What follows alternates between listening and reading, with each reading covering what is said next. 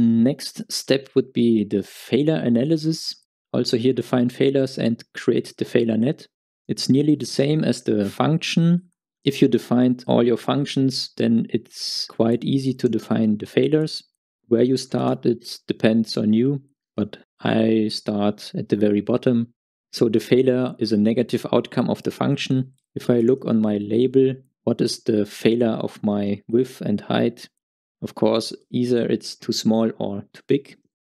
And to insert a failure, you have several ways. You can use failure icon, or you can right mouse click and then failures, or I recommend to insert failures with the direct add function. And there is a shortcut for this. It's insert on your keyboard. If you press insert on your keyboard, then he takes automatically the text of the function and inserts it in the failure. And this can save you a little bit time because you don't need to type in the function again.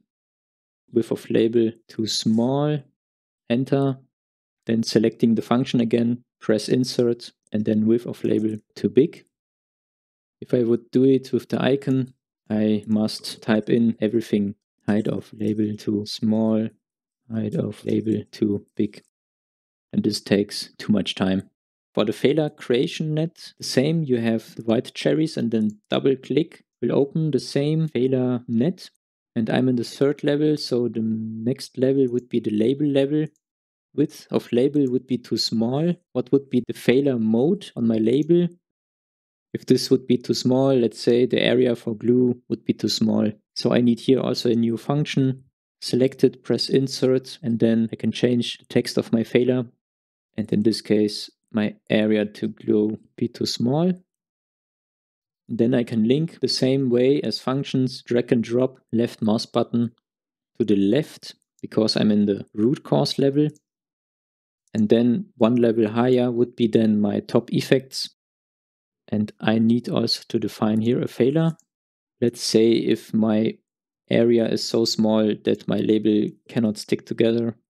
Label on bottle does not hold over lifetime, for example.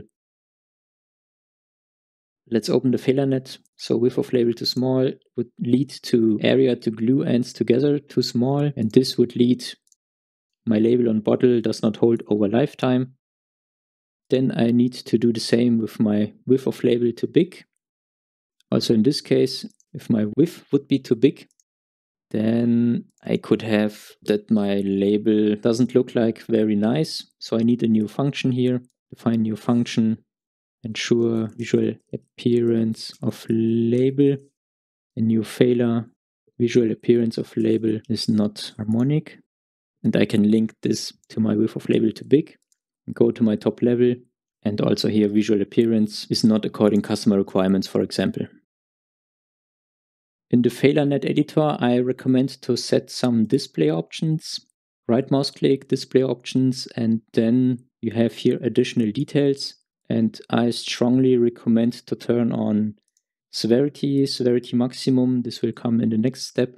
My numbering, item code. Here in the levels and structure parts, I would also activate functions because I can now see the function of my failure, and this can help me to see what is the function of the failure. This was the failure analysis, and if you want to test your knowledge and get a certificate, then enroll to my free online course and click here to watch the full playlist about the 7 steps in APIS. Thanks for watching.